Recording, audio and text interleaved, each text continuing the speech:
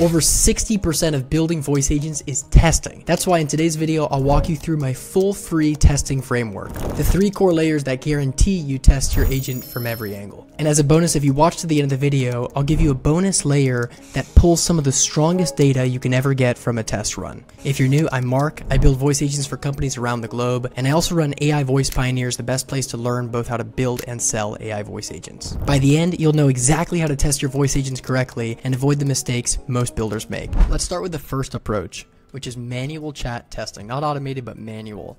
Now keep in mind, the first 2 approaches that are done are only going to be done under the text layer, not the voice layer, which means at first we're not actually testing for how the agent sounds, things like its pronunciation, maybe its latency, maybe the way it's reading back text.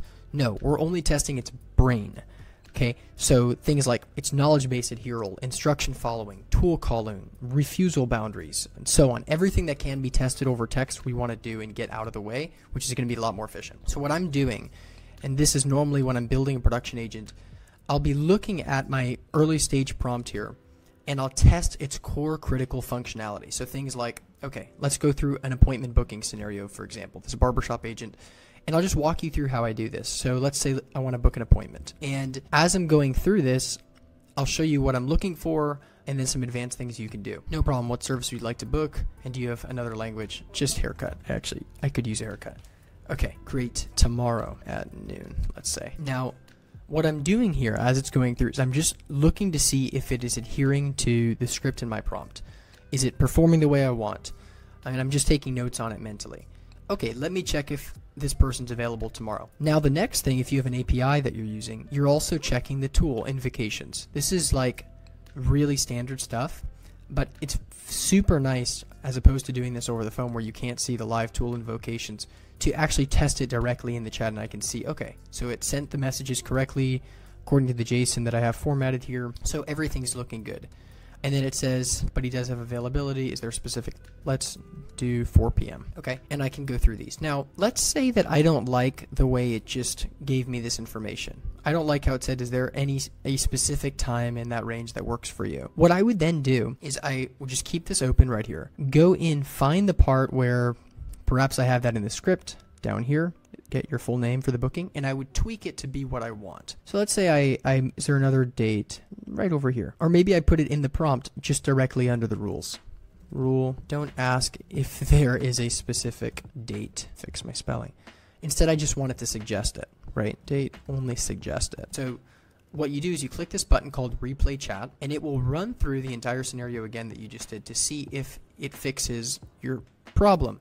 Now, one thing to keep in mind that's really important is sometimes these agents, due to their probabilistic nature, will have one-time flukes. Sometimes they'll just do things that are unexpected, but they're very rare. So it's a good practice to try and actually get it to recreate that error that you saw before you go in and modify the prompt. Reason being, you may end up changing something that didn't need to be changed, which creates more work for you down the road. Okay, so it ran through it again, and let's see if it came back. Okay. Would you like to come in a little earlier or a little bit later? Let me know if that works for you. So it changed the way that it's pronouncing its words. We can even take it a step further than this. We can say debug, and this is really cool. So what I get here is a few different options. I can regenerate the exact answer. So let's say I want to test this again, and in this case, I want it to change the way it responded. Let's say I want to regenerate just this particular answer. So just click it again. And would you like to come in a little bit earlier or right after 12:30? Let me know if that works for you. So this is a great way, like I said earlier, to verify that you're getting a consistent error or it's performing in a way that you don't like. Regenerate the answer. You can even go further than this. It's normally overkill, but you can regenerate 10 different variations of the answer to see the probabilistic nature of the AI that you're dealing with. And it'll take a second here. Oh, beautiful. And then it even gives it a frequency rating. Okay, how many times did... These are all the response variations for one thing. You can really see it branching out. Actually, noon is already booked. Noon's already booked. Would you like to come in? So this gives you all the different possibilities for the way that it could be responding. Super powerful. I know, right? You're probably like, that's amazing, Mark. That's what I would probably do 4 or 5 of my main functionality. Before then, I would move on to simulation testing. When would you want to use simulation testing? Simulation testing is for people who want to test every possible outcome and possible scenario for your voice agent. And simulation testing is really, really powerful. There's many things you can do with it. The only problem with it is that currently it's extremely time consuming to write out every single test scenario. And in addition, make sure that it's written right, because if you mess up the success criteria, it becomes a mess really quick and doesn't judge correctly. That's why I spend a lot of time building 2 GPTs that completely solve this problem 100% of the time. What they do is build out the entire test scenarios. You know what? I'll just show you right now so that I don't have to, and they import directly into Retell. So I just go into my prompt here, copy and paste the whole prompt. I don't even say a word besides how many test scenarios I wanted to generate. And I'll just put it in here like generate, let's say I need 25 most common ones that might break my agent, and watch what it's going to do. This is so cool. So I'm just putting in my prompt so it knows the parameters by which it can try to poke holes in the prompt. And now it's going to generate literally 25 race format test scenarios. By the way, race is it's just a formatting for prompting that I use.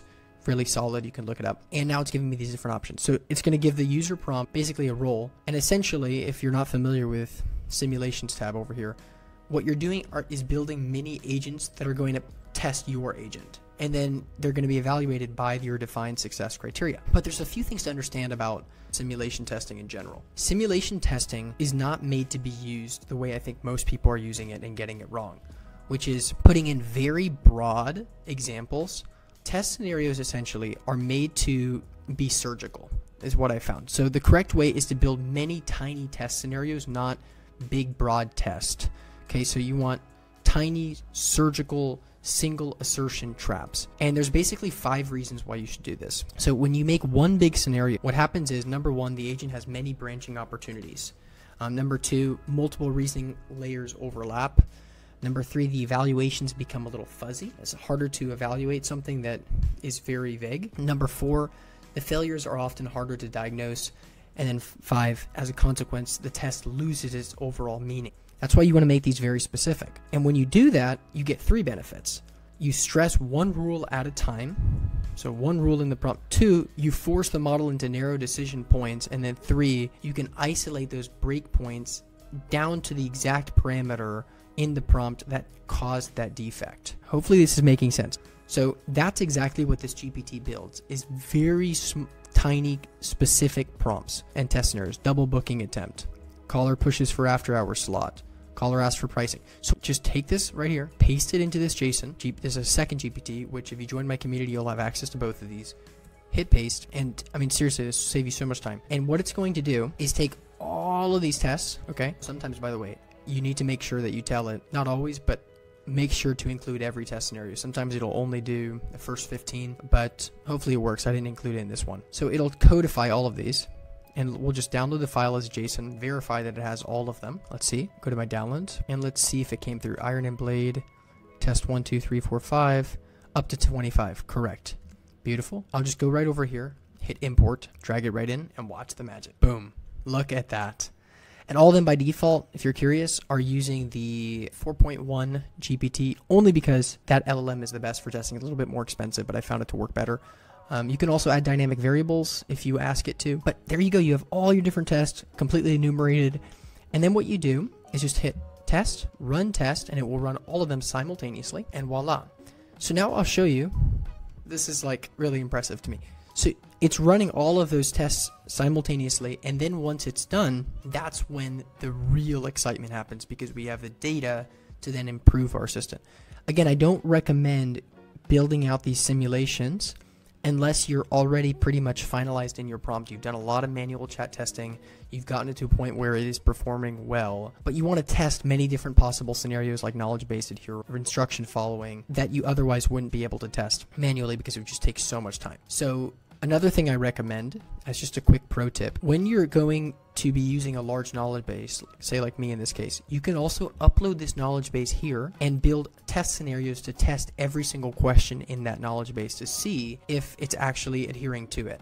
Even better yet, try to get the LLM to ask questions that don't word for word show up in the knowledge base but are related, to see how well your agent is associating the caller's question with the data that it should be retrieving in the knowledge base. So kind of an advanced tip, but very helpful. Let's go back to our simulations. So here it's doing the test for me right now in live. And a quick note, sometimes even with the right success criteria, it will sometimes tell you that the agent failed, even if the agent didn't fail to your standards. So it's always worth going in and double checking on all the failures. And I actually recommend reading out through the entire thing and seeing where it went wrong. Now, another thing to note, this is very important, always make sure you add endCall function right here, because if you don't, then all your test simulations will end in a loop. So the agent has to be able to end the call. So let's just go through the history and see what happened. So we have 15 passed, 7 failed, 60% pass rate. That's a D, not bad. I'm just joking. This agent's not fully done, so we've got some work to do. But let's look through some of the successful ones, and let's look through some of the failures, and then I'm going to show you how to fix the failures. So in this case, caller asks in another language, and then the agent's like, let me see if there's any availability to cut hair tomorrow at 10 in the morning. That's what it's saying. Alex is not available at 10 a.m. So then they go through the entire thing in Spanish, which is a really nice test. Obviously, we're going to have to move on to the voice section to actually test whether this conversation right here in a foreign language nailed the accent or not. But like I said before, we're just testing the brain right now. Okay. So as you can see, it's even booking the appointment, doing the tool calling, and everything correctly. Something cool that we can do is hit view in Playground, and this will give us more control and allow us to even manipulate the test and continue. So if we want to go in and debug like we did before, we're just back into the manual chat. This is a very nice feature. Now let's look through one that failed, and I'll show you how to fix it. We see in test 5, the caller skips the service type, and we can read that the agent did not ask, what service would you like to book, basically, before proceeding. This is a serious problem. Instead of going in and prompting this myself to fix it, along with all the other failures, what I can do really quick is just copy this, bring it over into Claude or ChatGPT, whichever you prefer, with a very simple prompt. And you can say something like, using best prompting practices for voice agents, just take this, analyze what went wrong, and give me the best, simplest, clearest prompt that will ameliorate or fix this issue so that I can add it to my master prompt. In a second, I'll hit save. And then what will happen is it's going to give me a little prompt snippet that I can copy and paste and put it back into Retell at the bottom of my agent.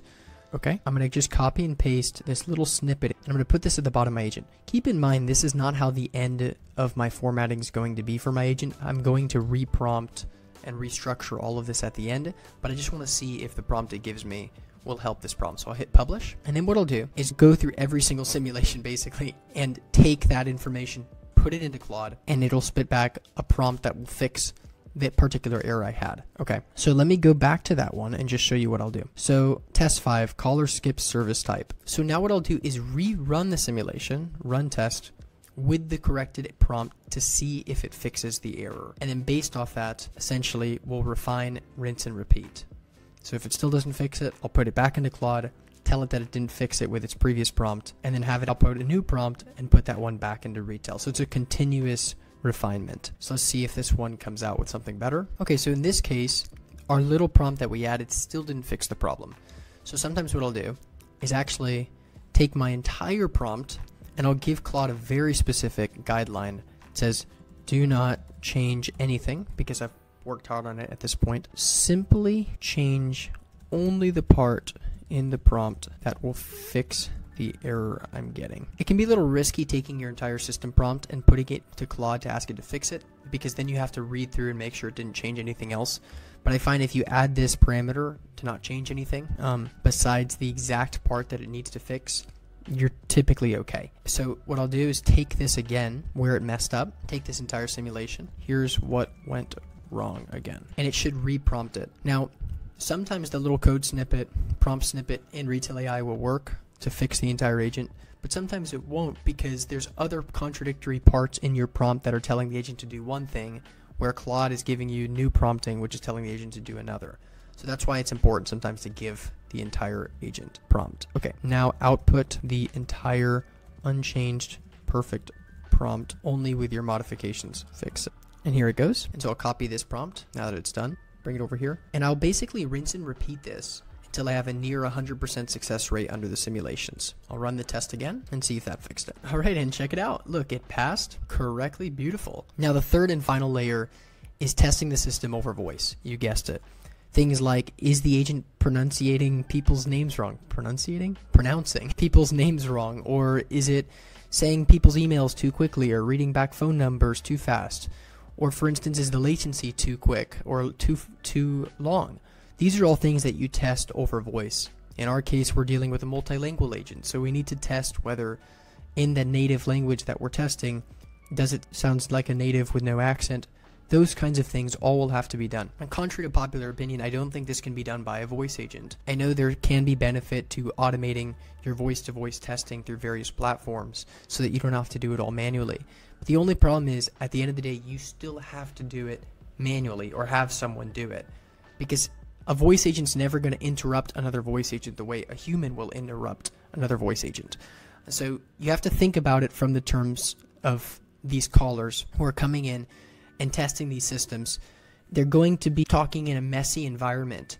And so what I always do for my production agents across the spectrum is I sit down and I dial. I call it with my phone and I test my core major ones. If it's booking, rescheduling, canceling, how does it sound over the phone? How does it handle its intonations? I find there's a danger as automators to try and automate every single possible thing, but there are some things you still can't automate. And testing voice agents, I think, true voice-to-voice has to be done manually in order to get the best result. Now, there's a few tips I have. In addition to testing it yourself, I recommend sending it to a friend, a few friends, if you have a team of developers, having them test the voice agent as well.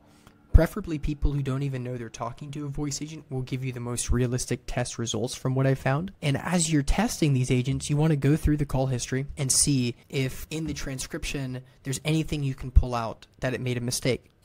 Look at the tool calls. Are they coming across correctly? These are all things you have to do. And then if you want to go back to manual testing, you can hit view and playground and it will take you back to what we had before, where you can continue on the conversation and test it as so. And I've literally had to spend hundreds of hours testing my assistants, just calling them. At our current state, if there was a voice agent that could do it better than me to test my voice agent, then I'd just be using that voice agent as my default voice agent. So it doesn't really make sense. And another thing I like to do, just like we did before with the simulations, is come back over here and take my entire transcript, just like we had before, and paste it into Claude and then give it a slightly different prompt. So in this case, instead of saying fix the agent's prompt, I'll come back here and I'll actually say I need you to suggest prompt improvements and also enumerate everything this agent might be doing wrong.